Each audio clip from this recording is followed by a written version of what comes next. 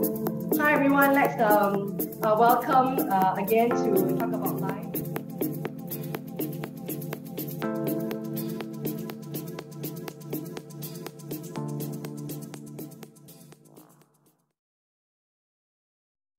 I'll give you what I have learned from the Bible.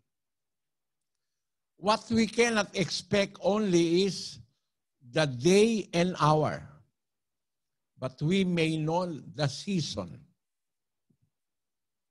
Only the day and the hour. Because the day and the hour is only for the Father to decide. But we may know the season. There are, in our calendar year, there are 4 seasons. Summer, winter, spring, and fall. Now, what is not written in the Bible is the day and hour. 24:36 of the book of Matthew. But of that day and hour knoweth no one, not even the angels of heaven, neither the Son, but the Father only. That we are not allowed to know the day and the hour. But the coming of the Lord Jesus Christ is expected.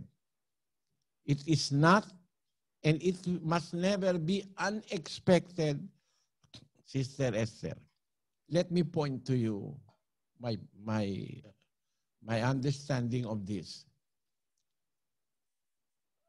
It will not be the end time, or it will not be the end when the Lord Jesus Christ comes. Because when He comes, He will resurrect the dead Christians that will be included in the first resurrection. After the first resurrection, there is still the millennial rule of the Lord Jesus Christ. So it's not yet the end. When He comes, it is the start of the millennial rule of the Lord Jesus Christ. Let me prove that to you first, Sister Esther. In the book of Revelation, chapter 20, verse 4, it says, Hi everyone, let's welcome again to talk about life.